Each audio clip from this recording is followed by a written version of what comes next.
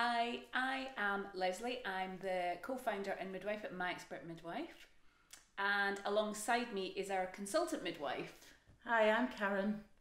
I work at Midwife as well. Now, you may remember us from One Born Every Minute, quite a while ago. What we wanted to do was put together some videos of all the questions that we get asked around pregnancy, breastfeeding, looking after your baby. We felt it was really important, so here we go. So today's video is all about how do I know whether or not my baby's getting enough milk, and it's one of those questions we always get asked, so it's our first one. So the first milk that you'll produce is called colostrum, and you'll actually be producing that all the way through your pregnancy, and it's actually changing through your pregnancy so that it's got the nutrients that are needed for your baby depending on when it was born. So if your baby was born really early at 24, 25, 26 weeks, the actual makeup of that colostrum is different than if you were at full term. Now, when your baby's born, that's the first milk. If they go on to breastfeed, that's the first milk that they're getting. It's really, really high in carbohydrate and protein, but very low in fat. And it's packed with lots and lots of antibodies. And antibodies are the thing that your body produces in response to a virus, bacteria, that sort of thing. And that's really important because your baby doesn't have these antibodies, really. They've got a few, but you're able to give them antibodies for all of the diseases, all these viruses, colds, that sort of thing, flu that you've had, chicken pox, all these sorts of things. You're able to pass that through in that colostrum to your baby so that they're then able to start to develop that as well, that immunity to these things. Now, colostrum is actually, it's a really thin, watery substance. And there's not much of it either, is there, No. Lesley? So you might not get very much out at all. Just a little bit. That's, for example, 1 ml. And that can sometimes really worry women because they assume that they're not making enough, and you've already then run into that cycle of worrying that you're not producing enough. When actually, if your baby was going on to feed, they would take exactly the same amount, but you would just never ever know that that's all it was. Once you get to about day 3, after your baby's born, you'll start to feel your milk come in, and you'll probably really know about this because your breasts will become really quite solid and hard, a little bit sore maybe, and you might visibly see the milk coming out as your baby is feeding. So that will probably give you quite a bit of reassurance to think that, you know, you can actually see milk. But remember that your baby's tummy is really only the size of a cherry tomato at this point. So when you think about having to fill it, it's not going to take very much at all. When you move on to about a week after, your baby's tummy's grown a little bit more. It's grown to the size of a small plum, like that. Okay. And it's all supply and demand as well. So if your baby's feeding really regularly, maybe every sort of 2 hours for maybe 15, 20 minutes, what he's doing is he's putting in that order for the next feed. So the more he feeds, the more milk you will produce. The less he feeds, the less milk you produce. And you can see that by the time they get to a month, it's the size of an egg, their tummy. And that's really dependent on making sure that you're feeding frequently. And I think that's where a lot of the problems stem from, is in those early days, not encouraging baby to breast as often as possible so that the hormones aren't triggering to actually increase that milk supply and make the milk that your baby needs. And it doesn't matter if your baby doesn't actually latch and attach to the breast. The importance is the skin to skin, because it's hormones now that are in play. So loads of skin to skin with your baby. I won't do it now, but and then what that does is it stimulates a hormone from your pituitary gland, and that's called prolactin. And what prolactin does is, in the little alveoli, the little sacs in the breast that contain the milk, it helps them to produce the milk.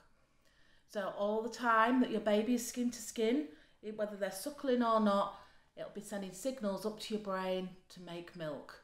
And then as you make all of this milk,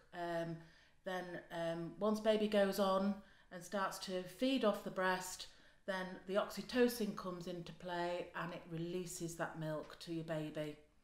So hormones are really important, lots of skin to skin with your baby, and that's good for bonding as well. So another good sign that your baby's feeding well is that they're passing lots of urine, so lots of wet nappies. You'll be able to feel the wet nappies because they'll be heavy. Sometimes you can't always see the urine in really good nappies because they're really absorbent, but you'll feel heavier, and some of them will have a little line up the front that will change colour. So just be aware of these lines because they'll change colour with the tiniest amount of urine. And what you don't want to do when your midwife's asking you how many wet nappies has your baby had and you're saying, oh well, he's had 6 or 8 today, that actually it's just the tiniest bit of dampness, because that can sometimes be a sign that your baby might not be getting enough milk because they're not on the breast properly. But as far as your midwife's concerned, there's loads and loads of wet nappies. So if you go by weight rather than that sign of the blue, so your baby will feed as often as he or she wants or needs to feed. Now, sometimes if you've got maybe a baby that for some reason has got low blood sugars or is extremely small or premature, they may not actually feed as often as they need to. They might be too tired to feed. So we're really only talking about really well babies here. Nice, healthy term babies. They should really want to feed straight away. Within the first hour is really beneficial if we can get babies to the breast. Even if they don't physically feed, we can just get them to the breast and get these hormones working, then it just helps with the subsequent feeds. If you can, encourage your baby to the breast, even if it's every 3 hours, and that just helps to kickstart everything. Now, some babies will cluster feed, so they will maybe feed every hour for about maybe 10-15 minutes and then not feed for another 4 or 5 hours. So don't worry too much if they're not feeding consistently at regular times. Look more for the amount of feeds that they have within 24 hours. So you're looking in the first week for about maybe 10 to 12 feeds, and the feeds can last anything between 5 minutes and 30-35 minutes. If you're consistently having feeds that are lasting 45 minutes, you need to contact your midwife or your breastfeeding support worker, because it's likely that you've just got a bit of a problem with the attachment. And what your baby's doing is they're working extremely hard with a poor attachment to get that milk. So they end up with the watery start of the milk, so they're not getting the fat stores there. They're using a lot of energy to get that milk. So these are the babies that feed really frequently for a long time, but don't really put on weight. They pass a lot of wind, and they tend to pass wet nappies, but not that many dirty nappies. Now, when you've got a baby that's feeding really well, where they're getting really good quality milk, what you'll find is they will maybe feed for 15-20 minutes, the odds maybe 5-minute feed, but on the whole, the average 15 to 20 minutes, and it shouldn't be painful. You'll feel the suction, but you shouldn't actually have pain in your nipple, and you will feel that milk almost being dragged from your breast. And your baby will have changing nappies as well.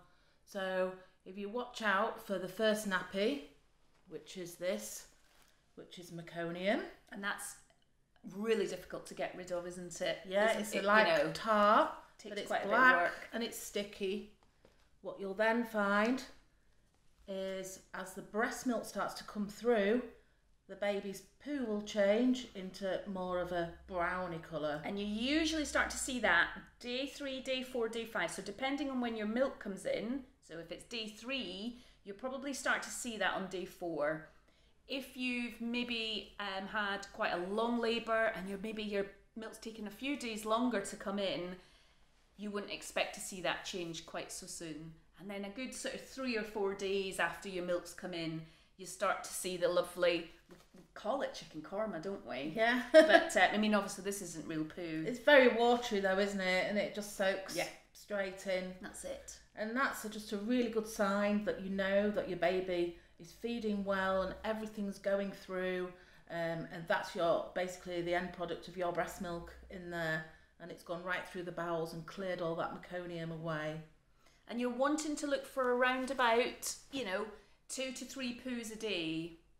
2 really being the minimum, but they only need to be the size of about a £1 coin or a £2 coin. So it's not a massive amount of poo because there's very, very little wastage with breast milk. So we've got loads of these videos planned.